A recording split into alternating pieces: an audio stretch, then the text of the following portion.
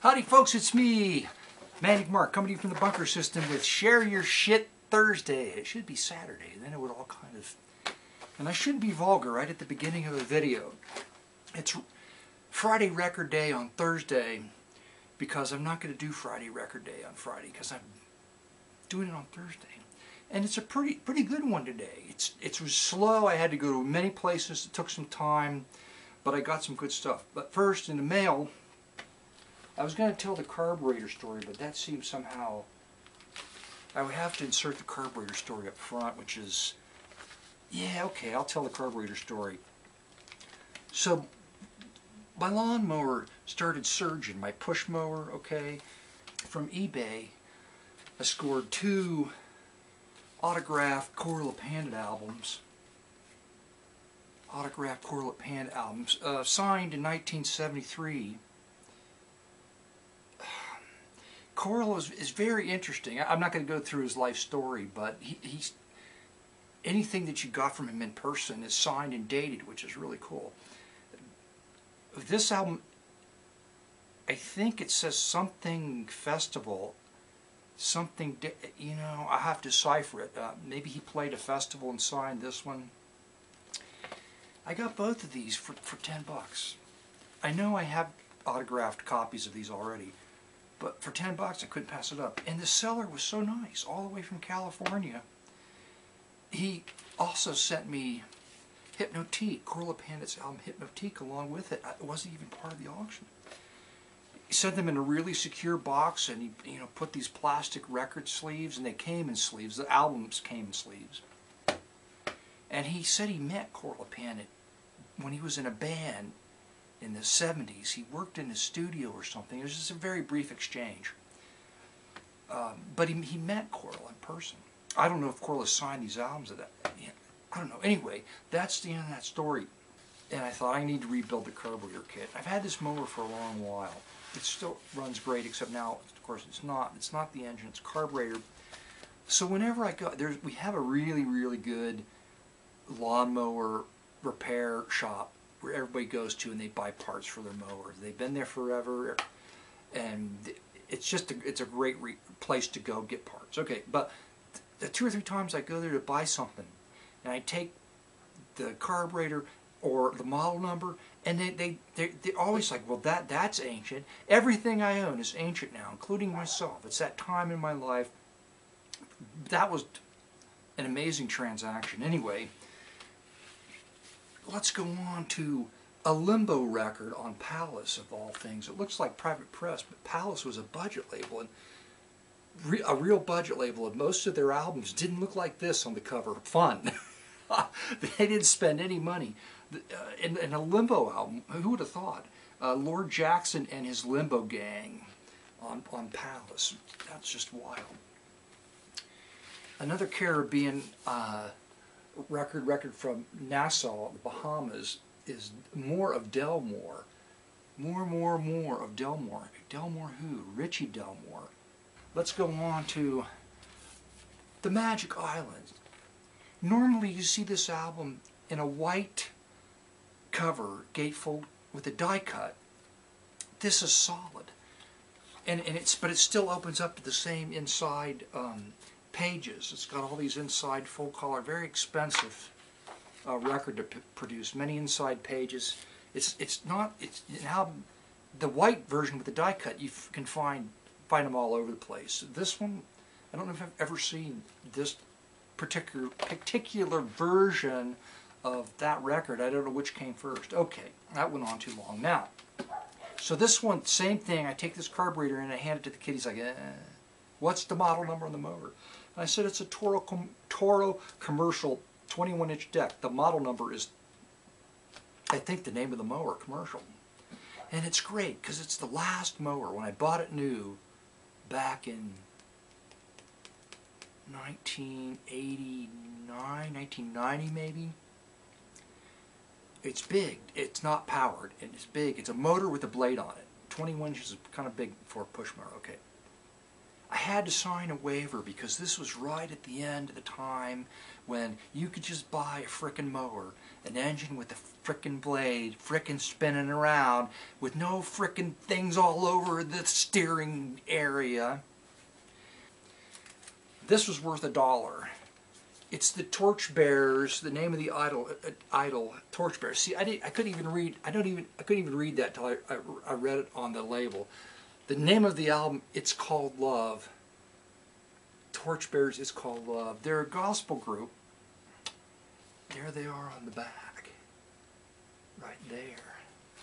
Probably came from a radio station. I think probably came from a radio station, not for sale, it's a promotion copy. But I picked up an Anita Kerr album. That album I bought, I held up a few, like last week or so. It was sealed. I unsealed it, listened to it, and it's like light pop with light pop vocals in it. It was really pretty fun, and it's pretty rare actually. So I picked up. I found another one, not the same one, but a different one produced by Anita Kerr. And what the hell? How can I not pick up? It's private press, but this guy Marv Herzog has made on the Sound label a great number of records, and it was like supposed to be sold to like commercial mowing guys, and I had to sign a waiver saying that I was going to use it for commercial mowing. Just ridiculous. Anyway, so they look at the carburetor. The young kid's like, what? It's like, is this off a spaceship? The Soyuz? Is it Russian? I don't know. Flying Fingers. Everybody that plays the organ calls himself Flying Fingers. This is the third artist album I found who says, my fingers are flying on their album. Anyway, Michael O'Day. Michael signed the album. He's definitely Irish, but he does a cover of The Impossible Dream. So always pick up a private press when they do a cover of The Impossible Dream. I don't know who John Young Trio is. Themes and Things. 1961. It's on Argo, and it's definitely going to be jazz. There's a cover of Fever on it. There's another song. If you find an album with the artist does a cover of Fever, you know what I'm saying? Pick it up, because that's a hard song not to get right, not to do in an interesting fashion.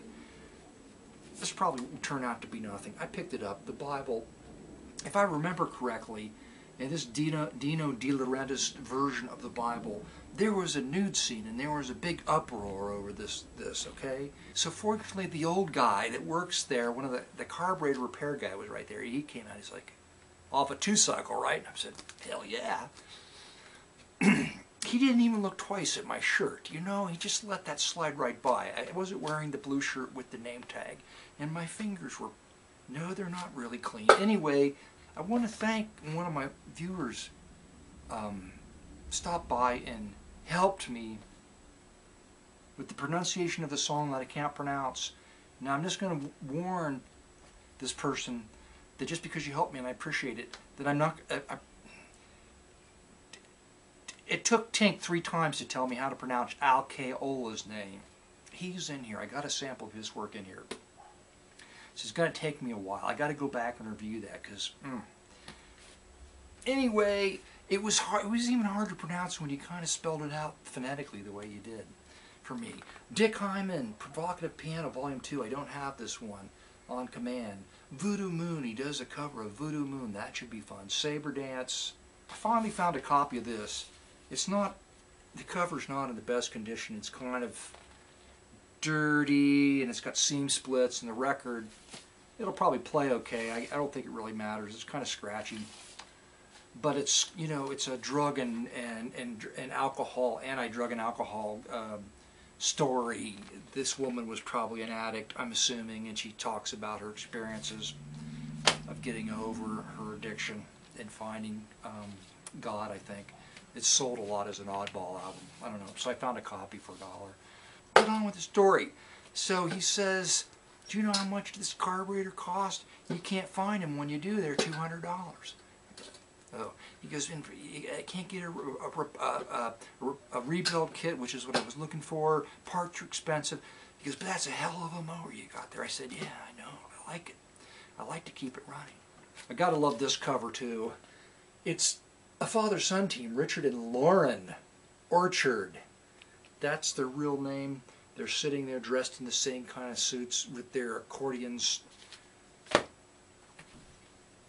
21 channel sound, brass on the rebound. I have a 21 channel sound album. I'm guessing that they made more than one. I remember it being pretty good. This is definitely a different cover than the one that I've got. 21 channels, meaning they used 21 microphones and 21 channels to record the thing. Now, this was fun. Speaking of Alcaola, Sounds for Spies and Private Eyes. I've been looking for this one for some time. Picked it up today at a real record store. I had to pay $4 for it. Didn't think that was too bad. He says, just take this whole thing apart. Just take the whole carburetor completely apart. Take it completely apart, clean it real good, and shove wires up through the jets and all that. I'm like, cool, I've done that. I've taken carburetors apart. But usually, you know, the reason I just took it in is because the new formulated crappy gas you got to buy to run everything in. For the older equipment, I think they've reformulated the diaphragms. There's really little thin pieces of stuff inside that's supposed to, you know, and the gas just takes all now for $2, a really nice copy of the Venture's 10th anniversary album. I assume it's on Liberty. I assume it's a compilation album. It has to be, of course. The cover's kind of like not very venture-y, adventurous, I don't think. But a clean two-record set for $2. It'll be fun to listen to.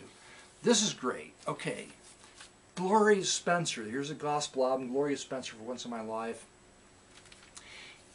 And I paid $7 for this. Why did I pay $7 for this? Well, Gloria Spencer billed herself as the world's largest gospel singer at 600 and, I know the weight's on here someplace, 625 pounds. There she is, 625 pounds back in 1976. She probably didn't make it in the 1980s, would be my guess. Done with that. That's great. And last but not least, just saved because it's awesome, I got to take off the shrink, is a Vincent Bell album. Vincent Bell, electric sitar. Pop Goes the Electric Sitar. And there's a bunch of great covers on here, including covers of the Beatles' Eleanor Rigby, and Quiet Village is on here. Going Out of My Head is also on here. What else is on here? More, the theme from Mondo Cane, that's cool. I don't think I've ever seen this album, okay, Vincent Bell. I know he only made 2 or 3 albums. Vincent Bell, he developed, I can't do it for you. I'm probably going to blog a sample from this album. He developed the watery guitar sound that many musicians used in the 60s. It's hard to describe. But he developed an electronic device to run his guitar through. And he made guitars, in fact.